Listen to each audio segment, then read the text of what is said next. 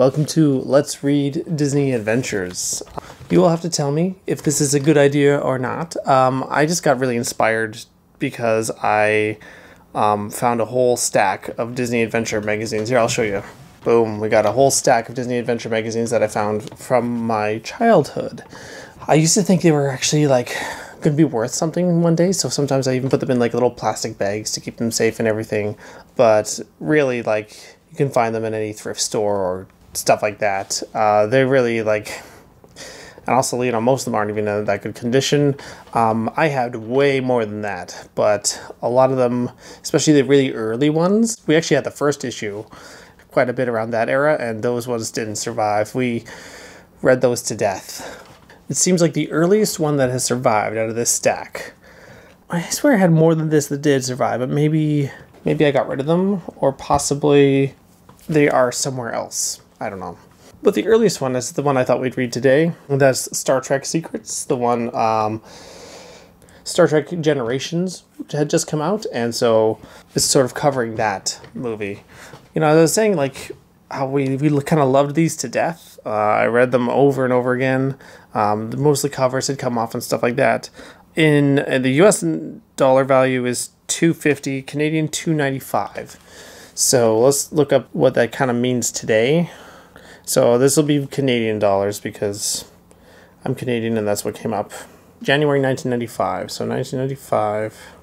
So it's $2.95, makes it about $4.50 today. So, you know, if you think about how much kids got out of these, really a lot of bang for the buck. I really do think, like, you know, I spend like today's money, $5 on your kid, and they would just read it front to back over and over again.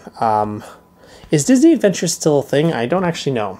I just thought this might be a fun experience to explore Disney Adventures magazine and really dig into some of the nostalgic stuff. I'm not going to read everything, but I thought it might be fun to look at a few things. So let's see. First of all, I got to mention the cover.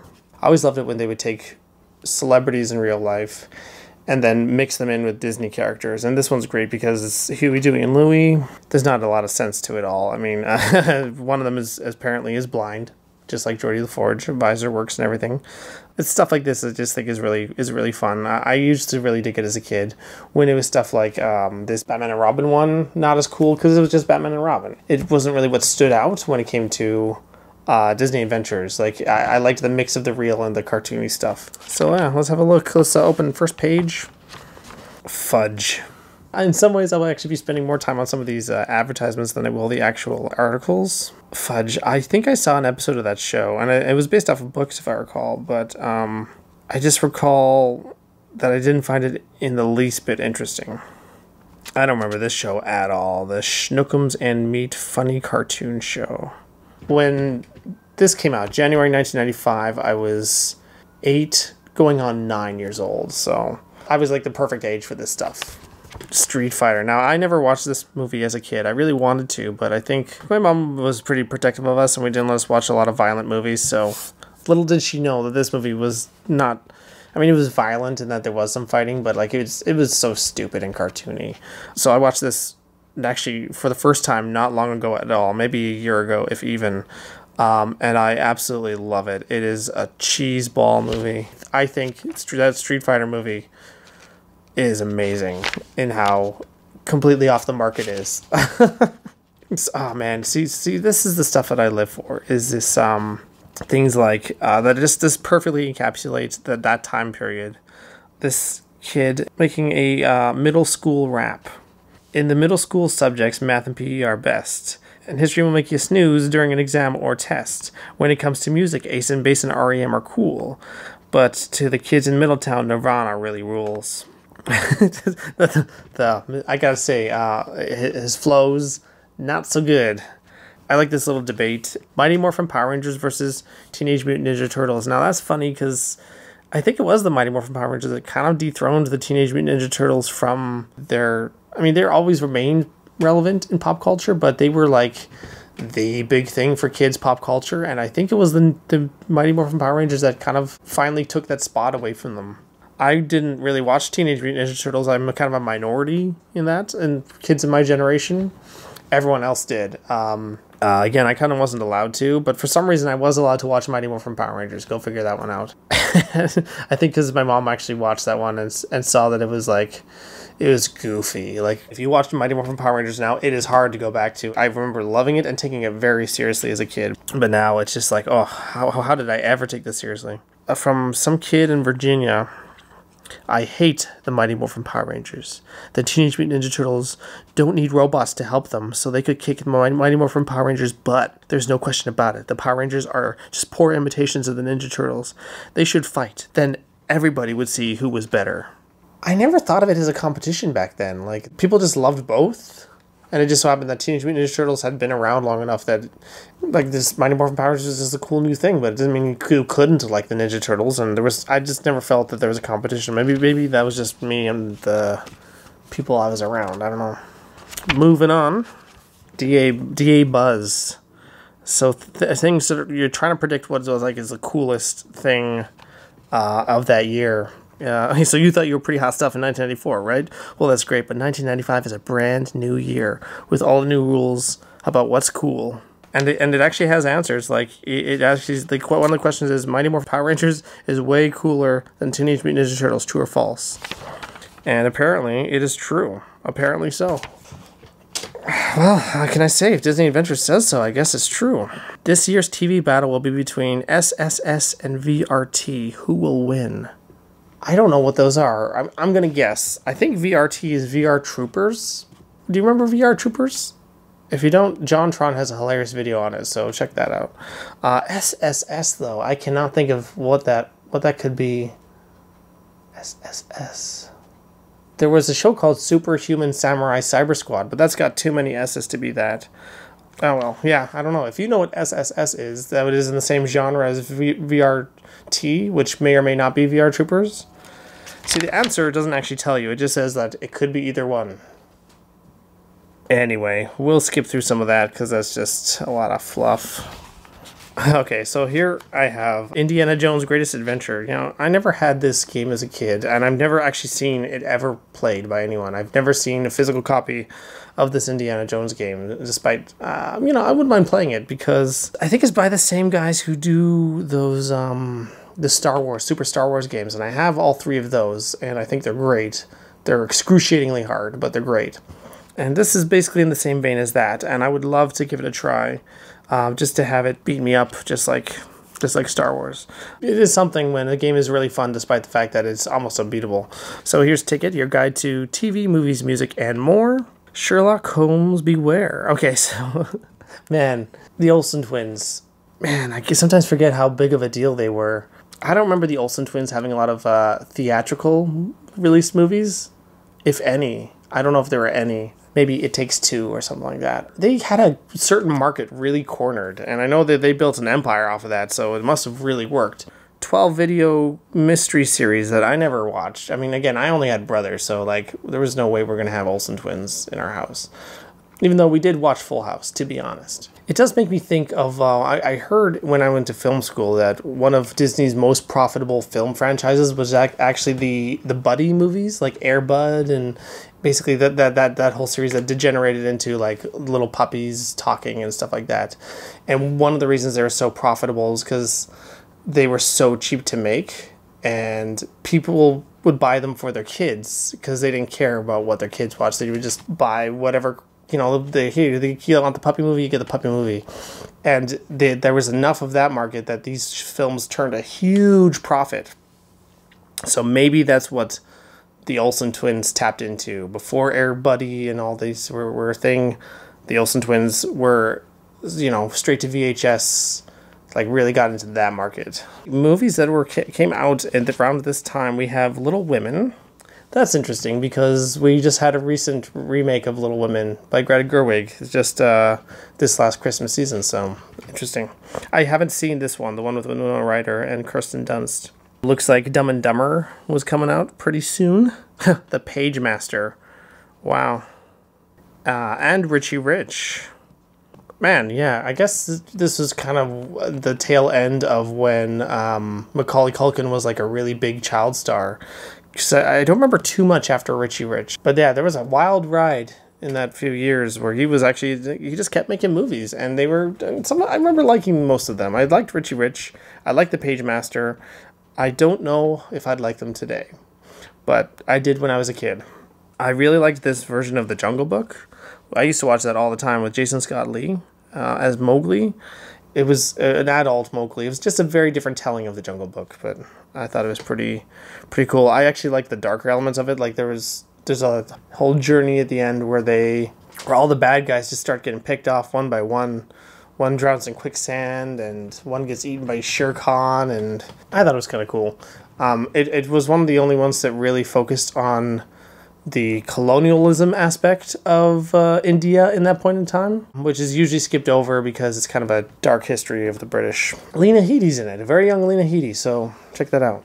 And of course, Pocahontas came out this summer. That was supposed to be the big thing that Disney released, but it wound up not being the big hit that they were hoping for. They had that instead in The Lion King. All right, so let's see what's big in music. Oh, Garth Brooks. Sorry, I hate country music. My apologies to anyone who likes country music, but... Favorite group? Ace of Base, Aerosmith, All For One, Green Day, and Nirvana. What a strange combination, hey? That's a weird combo. Ace of Base. I kind of felt that this was after their time. I thought they were big in the early 90s, but... Hey, who am I to disagree with Disney Adventures? Aerosmith. I hate 90s Aerosmith. I hate 90s Aerosmith. 70s Aerosmith got some good tracks in there. 90s Aerosmith, I don't even know who All For One is. But of course, Green Day and Nirvana, everyone knows. This must have been right at the end of Nirvana's career, actually. So then there's a little interview with the kid from the Santa Claus, Eric Lloyd. Very cool. What did you think the first time you saw Tim Allen in a Santa fat suit? It was weird. The suit looked real to me, and Tim looked like a totally different person. Deep. Actually, I kind of like the idea of them interviewing kid stars in a kid magazine. Like, I feel like that's something that we could really connect to, and they're kind of speaking on that level. Looking at it now, like, his little answers are very, rudimentary. Like, what were the animatronic reindeer like? They were neat. When they started moving, they looked very real.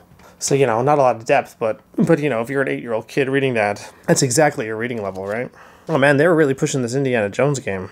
So now we get into the main article of this, the Secrets of Star Trek. There's a lot of focus on Star Trek Generations. I actually like Star Trek Generations. I think it's a really underrated Star Trek film. A lot of people don't like it. And I acknowledge it's got flaws. It's got plot holes you could waltz right through, but I really like the villain and the conflict and the idea of the Nexus and stuff like that. That all really works for me. It just, it has some final act problems that are, they're there. I won't pretend they're not there. You know what? Medium tier. It's in there like with, I say, The Search for Spock, like that kind of level. And they actually managed to get interviews with William Shatner and Patrick Stewart. So, hey, not too bad. Not a bad pedigree. Although I think William Shatner isn't being the most honest here. What did you want to be when you were a kid? I wanted to be Captain Kirk. Really? You wanted to be a starship captain? I wanted to be on a series called Star Trek. Oh, okay. Well, it's not convenient that you managed to land that role. What was it like working with William Shatner? I asked Patrick Stewart. He's charming and has a great sense of irony and self-mockery. We had a grand time and ended up being friends. What would Captain Picard think of Captain Kirk? I think he would find him brave, dedicated, impetuous, perhaps occasionally lacking in judgment, but without doubt, totally committed to his job. Well said. A breakdown of Captain Kirk versus Captain Picard and what that looks like here.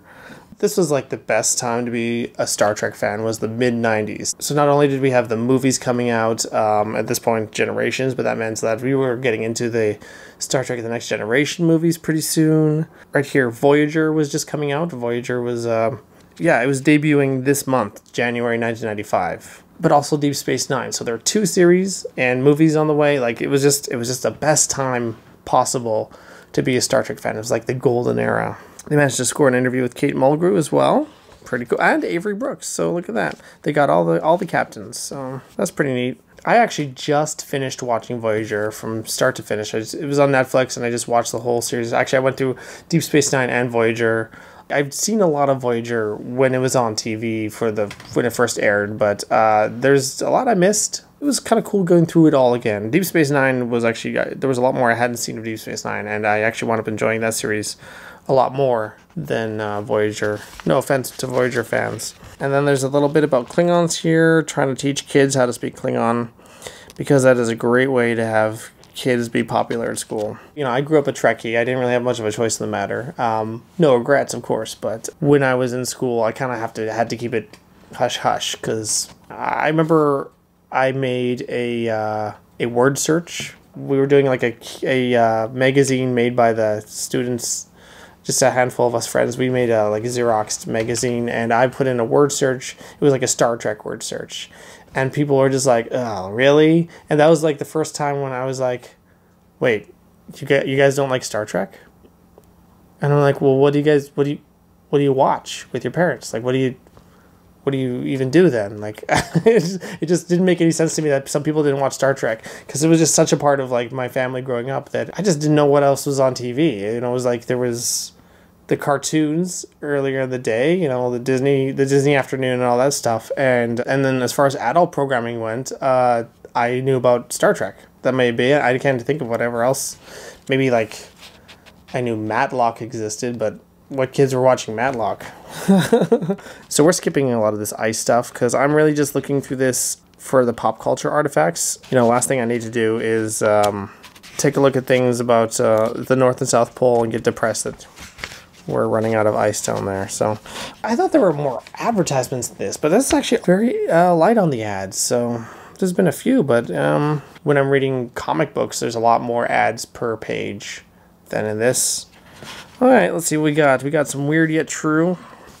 Apparently, the first head of the U.S. Postal Office was Ben Franklin. So, now you know. What did that guy not do? He just seemed to be everywhere back then. There are 170 septillion possible ways to play the 18 opening moves in a game of chess. I usually lose before 10 moves, so I don't know.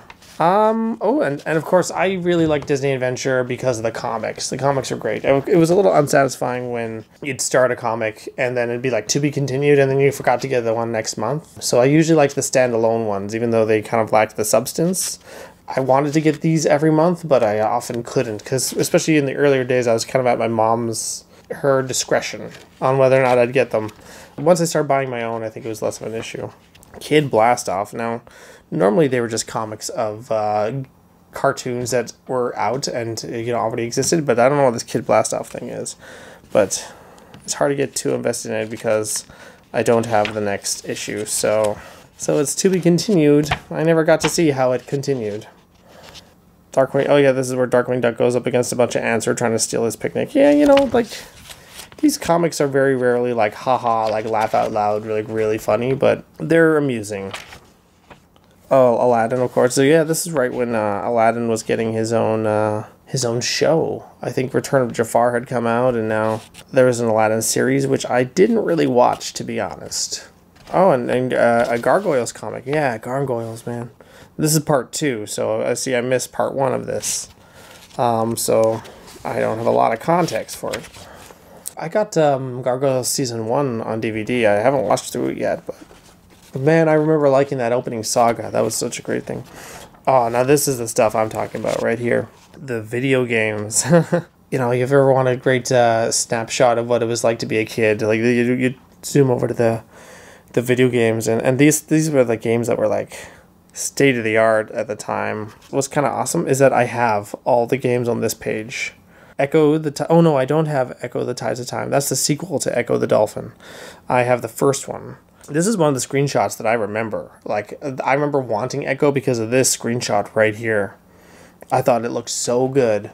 This is when I started to get really floored by how beautiful video game graphics were getting. This is kind of where I peaked for me, is I just love the 16-bit era so much, and I feel like it took a long time for games to kind of get that beautiful again, because they were kind of ugly at the 32 and 62-bit era, because it was really evolving, and then things started to look good by like GameCube, etc., but there's something special and magical about that 16-bit aesthetic. The Lion King I have on Super Nintendo. It's hard. It is so hard. I think most people know exactly what I'm talking about, though. And there's no code. You can't skip over anything. That's why it should have been on like the SNES Mini or something like that. That would have been so good. Earthworm Jim, of course. Earthworm Jim's a great game. I played that recently as well. Every time I play it, I get a little bit further.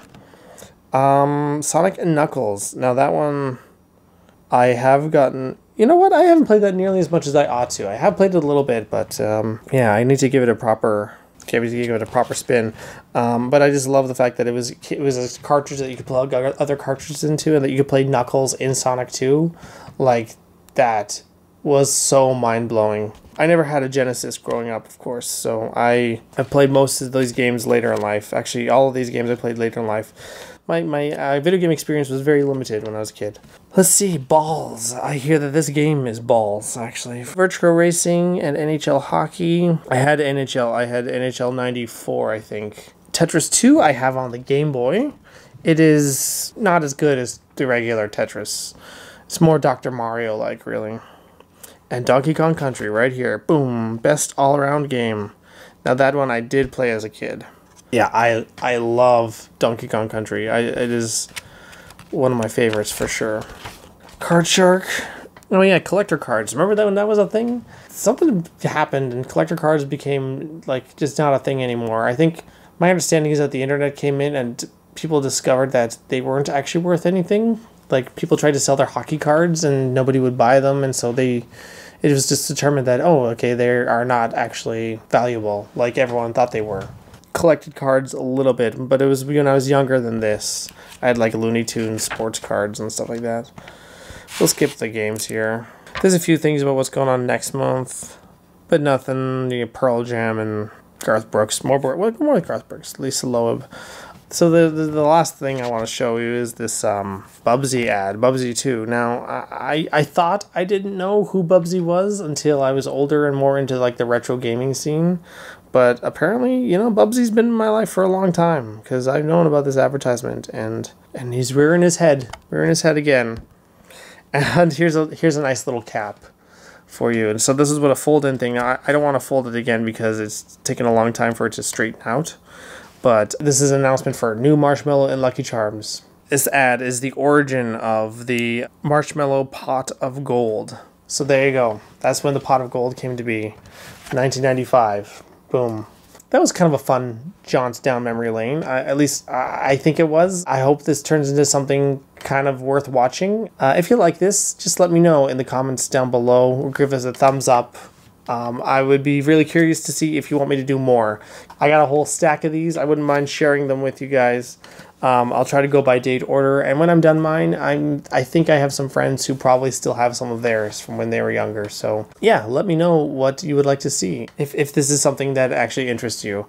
I wish I had ones that are even older than 1995, but maybe I could seek them out. I wonder how much they go for on eBay. I don't know. Well, thanks so much for watching and going through Star Trek Secrets, the January 1995 edition of Disney Adventures. Live long and prosper, and have yourselves a great rest of your day.